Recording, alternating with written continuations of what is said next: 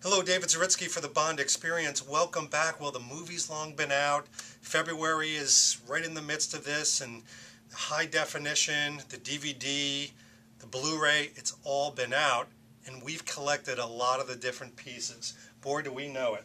My wallet, your wallet, they've all taken a hit. But the reality is even though our wallets are empty, we still want the Bond lifestyle. Well, happily, there's people like Daniel Love. Now, Daniel Love was introduced in a video a long time ago when I was on a nice cadence of doing what's called the Frugal Bond Experience, or the Frugal Bond. And this is a lot of detectives out there looking for the frugal way, the economic way, the efficient way to get that Bond style without paying for a used car. And Daniel Love's been one of those artist interpreters, if you will, that have done that. And today we're here to talk about this wonderful piece. And this is what's affectionately known now as the Solden Bond jacket. So this is the jacket that Bond wears in all of the Solden scenes. Everybody thought it was black. We know now that it's this wonderful dark navy with charcoal wool. And, well, this is Daniel's piece. And we're going to do a head-to-head comparison. But before we do that, let's take a good look at this. First of all, we obviously have the quilted look. We have the wool. We have the polyester outside. His is a wool blend. It's actually very soft and very warm. I tested it out today. Feels great. What you're really going to like, though, is the interior of this. And I was a little sad when I didn't see the tag up in the collar. But sure enough, his little symbol, which is obviously Royale, is in there. And not only that, he put in a wonderful lining that the Tom Ford jacket doesn't have, and he put in a pocket. Now, when I received my Tom Ford jacket, which happens to be right here, I was very disappointed. There was no interior other than a rubber Tom Ford piece. But let's take a look, as close as we can, of each of these pieces, because his is absolutely remarkable. Now, this on top is the Royale one, and obviously this is the Tom Ford one. Now, there are differences. This is an artist's interpretation. That's one of the nice things that Daniel does, is he does an artist's interpretation, but it gives you the look and the feel, the mood, the emotion of the original. First of all, you can see the Tom Ford one has these wonderful leather tubings. Guess what?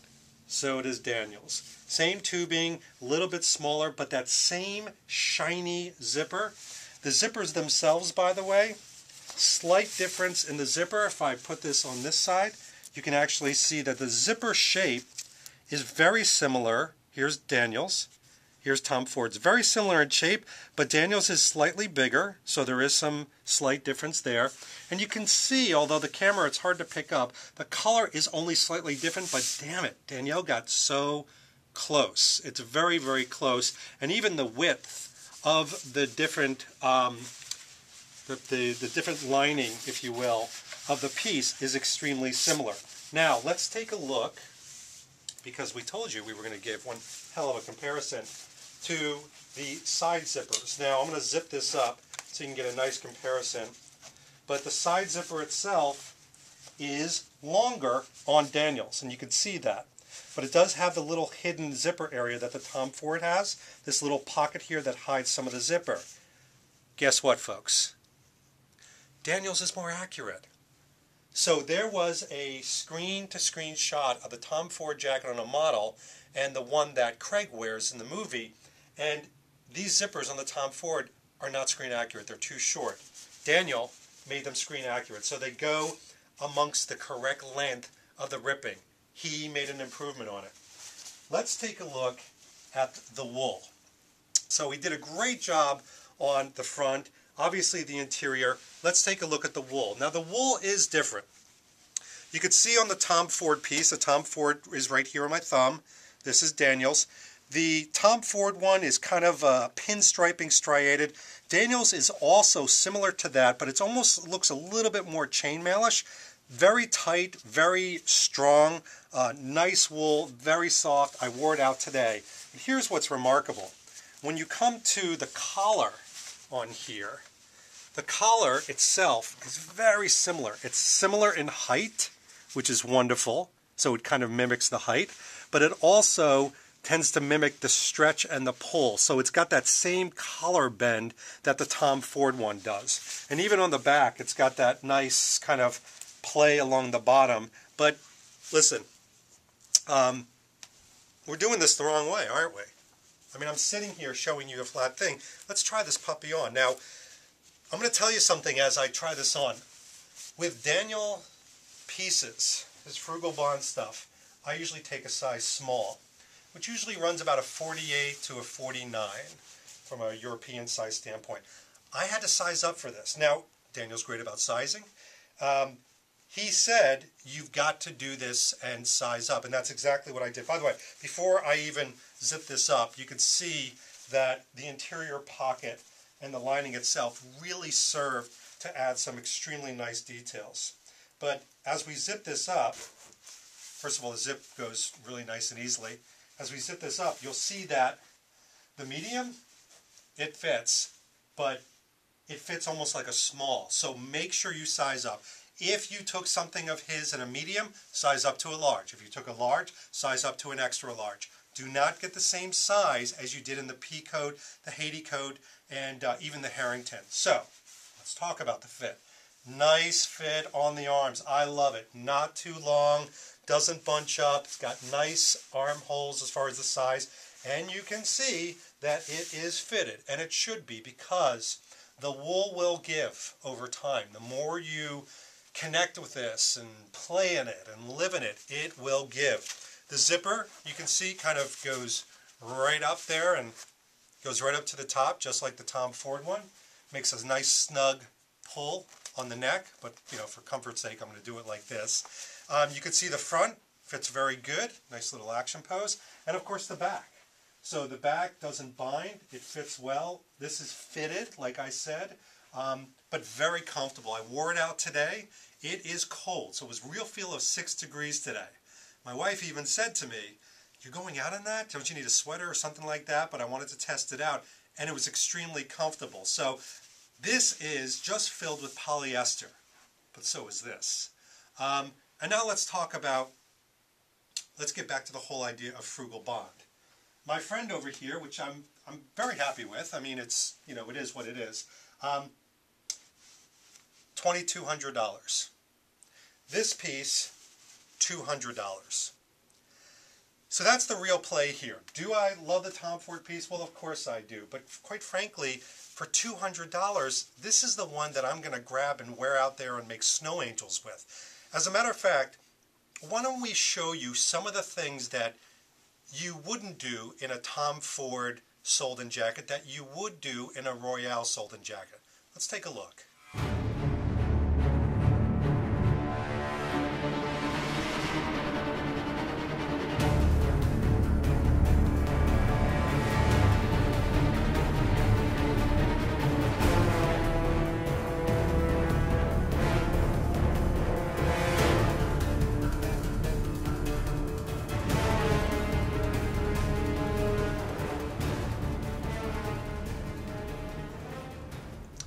So you can see this gives you a lot of latitude. If you get this caught on a snag or something like that, you're not going to cry a river.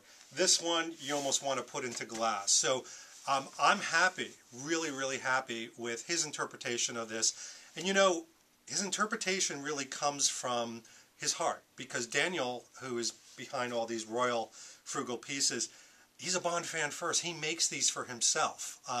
Makes a limited amount for other people like you. And by the way, his version of these, the limited amount that he made, sold out within 48 hours.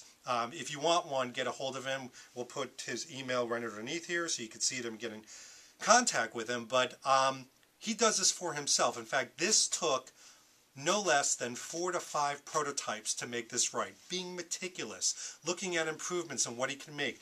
The first 2 wools weren't correct. He really wanted to make it absolutely perfect. That's where his heart is, and that's where he puts all of his love into. The reality is it gives us all an opportunity to capture that Bond moment during Spectre, which we really all love, that whole Austria scene.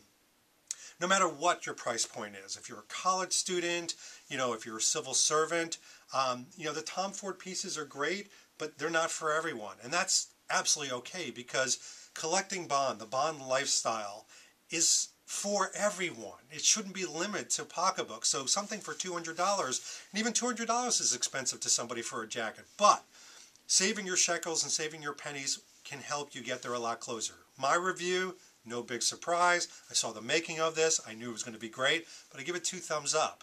Not only for value, but quite frankly for the passion and love that one fan puts into this.